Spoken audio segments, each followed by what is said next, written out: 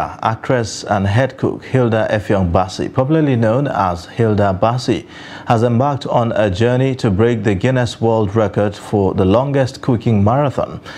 The COOK-A-THON, which began on May 11 and will end on May 14, features a live-streamed show on multiple social media channels where Hilda will make over 250 recipes. According to Hilda, the journey to the COOK-A-THON started 5 years ago.